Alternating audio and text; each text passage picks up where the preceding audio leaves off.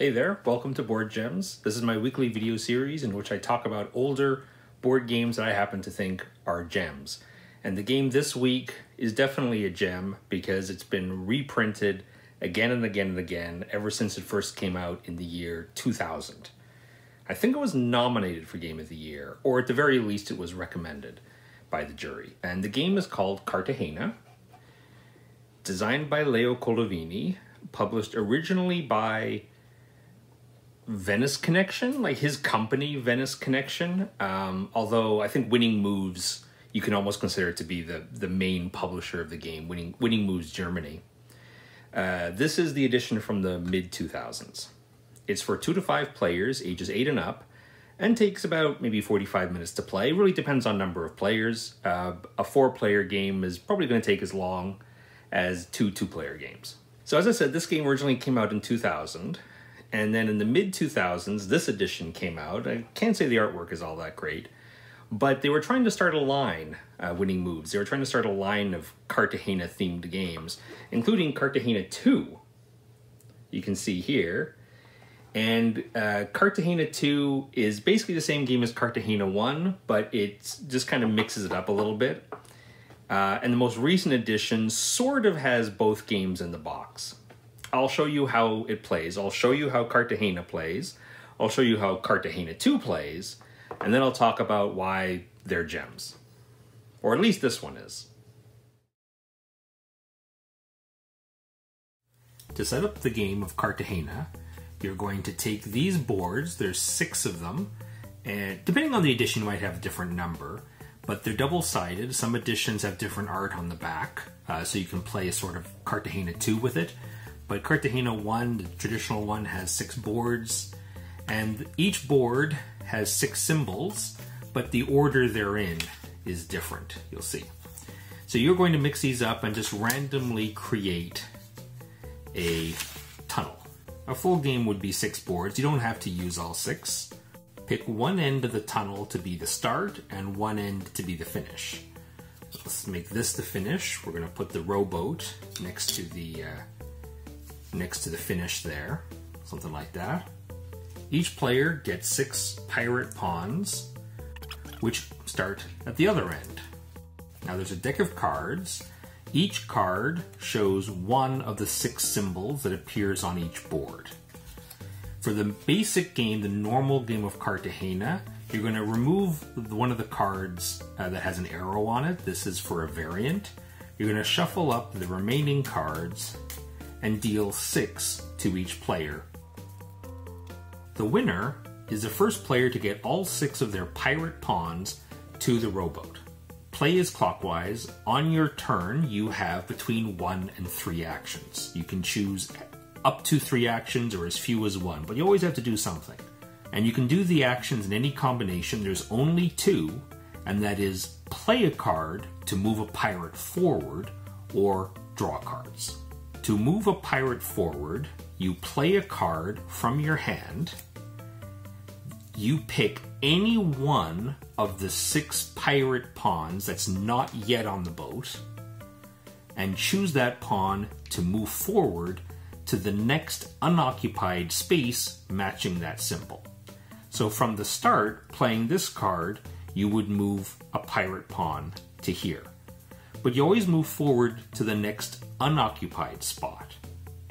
So if the blue player had played another one of those cards and chose this pirate pawn, they would move to there, but if they chose a different pirate pawn, again, they would move forward to the next unoccupied bottle. It would be here. That goes for other players too. If brown later played a bottle, the brown pawn would go all the way up to here. If you move a pawn forward and there are no more empty spaces matching the symbol of the card played, then they go onto the boat. You can consider the boat to be all symbols. So in this case, if brown played this card and moved forward, brown would skip over this bottle and go all the way to the boat. So that's pretty easy. The catch is that it's hard to get cards. In order to get cards, you actually have to move one of your pawns backwards. You pick one of your pawns, that's not at the start, to move backwards. And it moves backwards all the way to the first occupied space that has room for it. Each space can have up to 3 pirates of any combination of colors. But if you move this one back, it's going to go back to here. And then the player draws a number of cards equal to the number of pawns already there. So blue moving back here would draw 1 card. If later on brown was here and decided to move this one back, he would go there and brown would draw 2. And you can do this multiple times. If it looks something like this, as 2 of brown's actions, brown could move back 1 here, draw 2 cards, move back here, draw another 2 cards. You move back to the next occupied space that has room, and each space only has room for 3 pirates. So if brown chose to move this pirate backwards, it would go past this space, because it's already full, back to this space, and then would draw 2. So on your turn, you do up to 3 actions. You'll usually want to do all your actions, but you may also want to avoid leaving a good opportunity for a later player. And you keep doing that in clockwise order until one player gets all 6 of their pirate pawns onto the boat, and that player wins. That's it, you're ready to play the standard Jamaica variant version of Cartagena. There is also what's called the Tortuga variant, and the most recent edition of Cartagena doesn't include this. That's where this arrow card comes in handy. So it's a more thinky version of Cartagena. The main differences are, instead of each player having a hand of cards hidden from other players, instead each player has a hand of cards that's face up. So each player can see each other's cards. And instead of drawing cards blind from the deck, instead there is a row of cards, up to 12. And you would have this arrow card to show the direction that cards are taken. So whenever you need to draw cards, instead of drawing them blind from the deck, you would take the first face-up cards in the order of the arrow. And only when all 12 of these cards are gone do you then refill from the deck another 12 cards. Makes for a more thinky version of Cartagena. That's called the Tortuga variant. Cartagena 2 is very, very similar to Cartagena 1. It comes with 5 boards, and each board has 7 symbols. Again, they're double-sided, so you can mix these up, and then you're going to lay them out, but you're going to have a gap between the second board from the start and the third. But you're going to have a gap, something like this, say, and in between, you're going to place the boat. You want to make sure the boat you can always tell which side the boat is on. And over here, I might rotate this actually. Just try to get more in frame. Something like this. Have the flag near the end, that's the town here. Again, each player gets 6 pirate pawns, which start near the starting location here.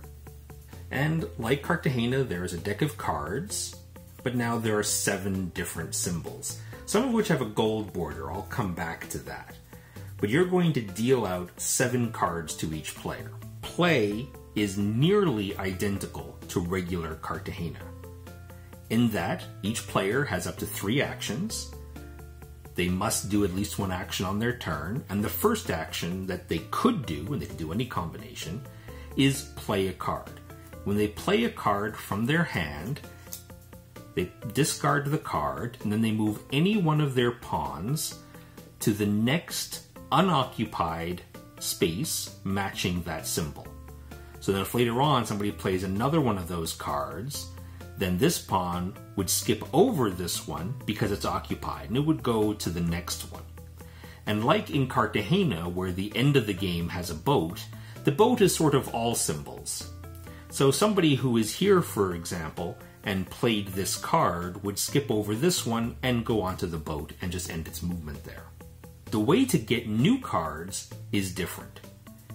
In Cartagena, you would have to move pawns back to the last occupied space that has room, so it has 1 or 2 pirates, because there's at most 3 pirates can be in a single spot. In Cartagena 2, instead of moving one of your pawns backward, instead you choose an opponent's pawn to move forward. But otherwise it works exactly the same. Brown, for example, could choose to move yellow forward to there. The first occupied space that has room. So it doesn't already have 3 pirates. And then brown would get, again, 1 card per pirate already there. If brown chosen, they can choose any other player except themselves. And how many pawns are there already is how many cards that the current player gets to draw.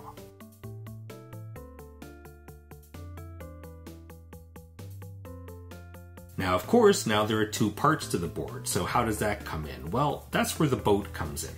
Anybody who has at least 1 pawn on the boat can, as an action, move the boat to the other shore. And if there's multiple pawns, then they all come along for the ride. It's also possible for an action to move the boat back. But you're only allowed to do that if you have at least 1 pawn still over here that needs to cross. Now, any player who has at least 1 pawn in the boat may move the boat over. If at the start of your turn, you have the most pirates or are tied for the most. So in this case, let's say at the start of blue's turn, blue has the most pirates. At the start of their turn, they may, as a free action, move the boat over. Only at the start of their turn, and only if they have the most pirates or are tied for the most pirates. And play from the boat is exactly the same. There is a new wrinkle when it comes to these gold bordered cards. So you'll see the difference between that one and this one, for example. When one player plays a card with a gold border, any players that have more than 7 cards in their hand must discard down to 7. And I believe I saw in the most recent version of the rules that the player who plays this card is not considered. So they can have more cards than 7, but everybody else can't have more than 7. Now, in order to win, you have to get all your pirates into the final location, the city, the town here. To win, you move your last pirate into the town, and then you must spend an action to raise the flag. If you don't have actions left, so you move the last pirate in of yours as your last action, you actually have to wait for your next turn in order to raise the flag as your first action. So it is possible for somebody else to also get all their pawns in, and if they have 1 action left after they do that, they would raise the flag and they would win. That's it. You're ready to play Cartagena 2.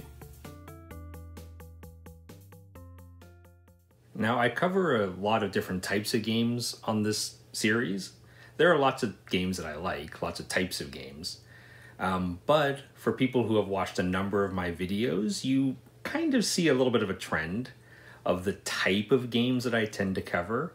They're shorter games, but can be thinky, right? That's sort of one of my favorite types of games, and it's the one that I like to cover on this channel. And there are a few designers which kind of specialize in this type of game. You can think of them all as like the patron saints of board games. Stefan Dora, most definitely. Michael Schacht, Rainer Knizia, and Leo Colovini. This is Leo Colovini's most successful game. Might be his best game, although that's opinion. I happen to like Carolus Magnus quite a bit, which I've covered on the channel. But this is definitely his most famous game, and it's been published and republished a number of times since 2000, when it first came out. And the most recent edition was just 2 or 3 years ago. It's interesting to look at Cartagena, especially when compared to Cartagena 2, which is Leo Colovini just kind of going back to the well and just tweaking a couple of things to make it a little bit different. We'll talk a little bit about those changes. First, I should probably try to put into words what makes Cartagena a good game. Of course, it's almost that typical board gem, right? Simple rules, but thinky. And in fact, it can be very thinky because there's that official variant. I guess it's not an official variant anymore, but in many editions of Cartagena, including the one I showed you in the how to play part, there's an official variant called the Tortuga variant, which minimizes the luck to a great degree. So you can plan your moves out 2, 3, 4 turns ahead even sometimes. I mean, not quite, because there's, of course, the chaos of the other players, but it really allows you to plan because there's so much information that's face up and available for everyone to look at. You know, there's like the type of books, the type of novels that novelists like, right? The type of films that film directors love. And they're not necessarily the ones that the mass population is going to like, but they're the ones where you know, if you're really into the industry or you're into the hobby and you see that and you appreciate it on a certain level, like you have mad respect for the people who made that, even if it might not be perfect for the general population. Sometimes I think that the designers I like to cover, like Stefan Dora, like Leo Colovini, like Michael Schacht, are very much in that vein, that they almost design games for other game designers, that other game designers tend to really love and appreciate. I would definitely count Cartagena as one of those, because the rules are so simple to internalize. This is a game that once you learn, you will never, ever forget how to play. You will always remember. You know what? And even if you don't remember, like, how many boards to lay out, how many pawns each player gets, how many cards you start out with, as long as everybody's on the same page, everybody's starting with in the same setup, the game still works. It is so flexible. You know, a lot of games, you change one thing here, one thing there, and the game just breaks down, right? And in that sense, Cartagena is a very robust game. You can play it with 6 pawns, which is the full way to play, but you could play with 5 or even 4 if you want a shorter game, right? You can take away boards, you can add boards. It's a game system. And you can tweak things around the margins and it's still basically exactly the same game. And so actually I think this is a great game for hobbyists to have in their repertoire, in that this is a game you can whip out with anybody, and it takes you 2 minutes to teach the game. Super simple to learn. You don't have to look anything up in the rule book, right? It's like a game that you feel like almost has always existed. It's great because you can plan ahead, you can think ahead a bit, right? You can plan for a bigger move. It does have the potential for big plays, right? A lot of games, including a lot of Leo Colovini games, I should say, they don't have big plays. Michael Schacht is an example. There's a designer. I find that a lot of his games, I love his games, but they don't afford the opportunity to have these big plays. And sometimes big plays are really satisfying, right? You know, you're doing little things here and there, but, you know, maybe you're working towards the big thing, and then you do that and you zoom ahead, right? That's really satisfying. And Cartagena has that a bit because, of course, you're able to jump ahead very far if the spaces on the board are occupied. And if you have a lot of that card, of that symbol, then you can set that up yourself, right? You can set a lot of your pawns on those spaces, and then later on, you're zooming ahead. Of course, other players may take advantage of that, but they also can't really stop you from taking advantage of your own setup. So yeah, some people will be along for the ride, but you know you're going to benefit. The game can be super, super quick to play, right? Take away a few pawns, take away a few boards. You're playing this 20-minute filler game, really. But play with the full 6 boards and 6 pawns for the full experience. I understand the new version might actually change those a bit. I know the Ravensburger edition, and you'll recognize it because it has the faux Captain Jack Sparrow on the cover. I think they have fewer boards. They definitely have fewer pawns. So you're almost playing like an abbreviated version of Cartagena if you're playing the Ravensburger edition. But again, still works fine. That's what I'm saying, right? As a base, the game just works great. I personally think if Cartagena had come out earlier than 2000, so if it came out in the 90s, maybe even the 80s, right? If it came out earlier, I guarantee you hobbyists at that time would have come up with a million billion variants for this game, right? They would have done stuff like, oh, they're pirates, so maybe they have guns. Maybe there's a way to shoot each other, and they'll add that as just some simple rule that tweaks it. And it's one of those games like Eagle Airgun that is just a simple base, but you can add so much stuff to it if you want to. I will say that I find it, maybe for newer hobbyists, there might feel like there's something missing because I think nowadays people are used to more stuff. But, you know, a lot of modern hobbyists might find the game a little bit repetitive. So I can understand why Ravensburger, for example, might try to shorten the game a bit. And you can certainly try it as well. Even if you have the full game, 6 boards, 6 pawns, shrink it down. Try 5 pawns and 5 boards. If you're playing with kids, maybe even go 4 and 4. But I mean, I wouldn't have the number of boards and the number of pawns be crazy different from each other. If you keep them basically the same, you can shorten or lengthen the game super easy, right? So as a short game, as a short filler, just play with 4 boards, 4 pawns, say, still works. Still works. One downside in Cartagena is, but this is easily avoidable as long as you warn people at the beginning. And that is that if people don't plan very well, you know, people get excited, they move their pawns far ahead, they're doing great, but they leave 1 pawn way, way in the back. And if eventually all the other pawns have moved on, it would be very, very hard for that player to get that pawn to catch up, right? You want to keep everybody together. You don't want one person to fall too far behind. If you do that, you will lose because it'll be so much effort for you to try to play cards and get them caught up. But it's easily avoidable as long as you just give people a heads up in advance. Don't let one pawn fall too far behind. So I want to talk a little bit about Cartagena 2 because it's changed a little bit. How has it changed? Has it changed for the better? The most obvious difference in Cartagena 2 is that now instead of the boat being at the end and being the end goal, now it's in the middle. The boards are separated into 2 groups and you have a boat in the middle. So that's a really interesting thing, right? But it's also a thing that you can easily do in Cartagena 1. So what are the other changes in Cartagena 2? Well, one is instead of moving a pawn backwards of your own in order to gain cards, you move an opponent's pawn forward. It doesn't really make a huge difference. You can really play either way. And in fact, the most recent edition actually, they present the 2. You can play one and then the other. And they suggest, oh, you can try drawing cards if you move a pawn back, or you can draw cards if you move an opponent's pawn forward, or you can do one in the first part of the game and the other in the second part of the game, or you can allow players to do both. It's not better or worse, it's just different.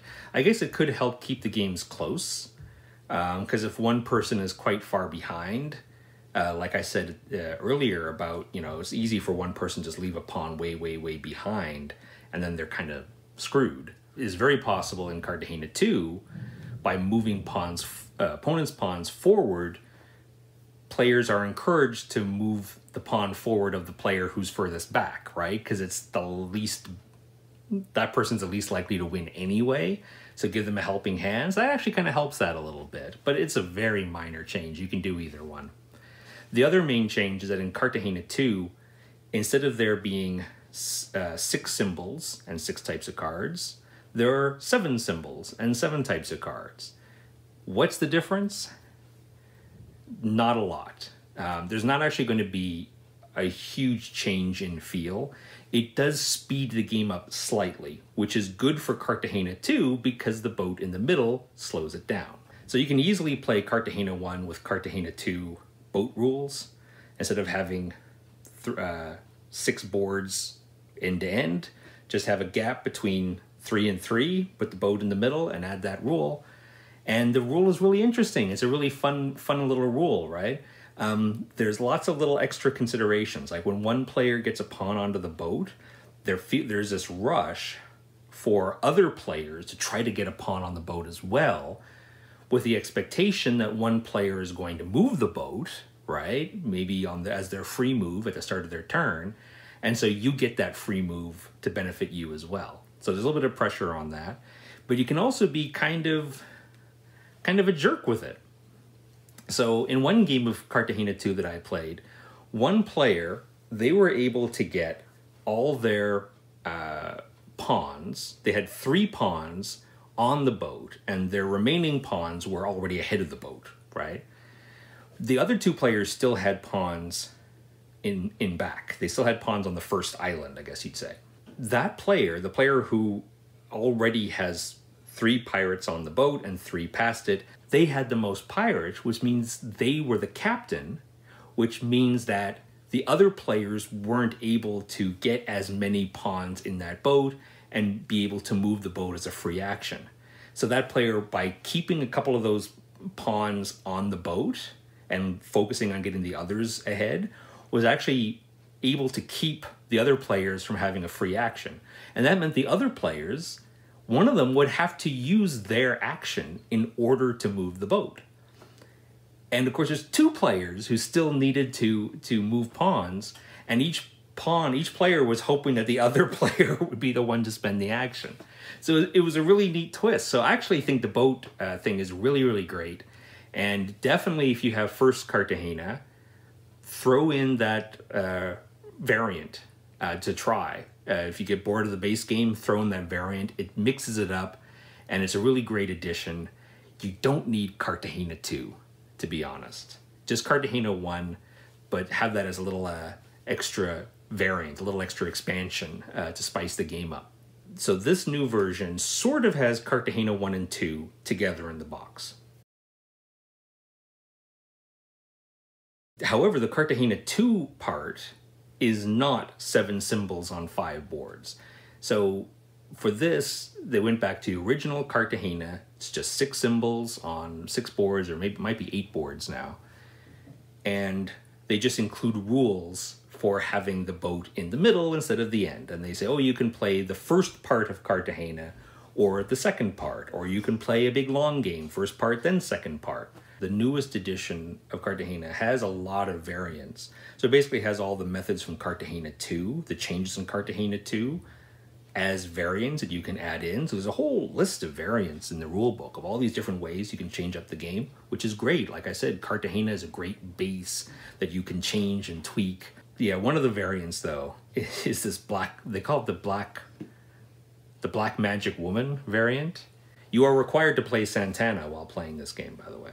Black magic woman, yeah, special powers. No, just get that out of my face. Detract from the simplicity of the game.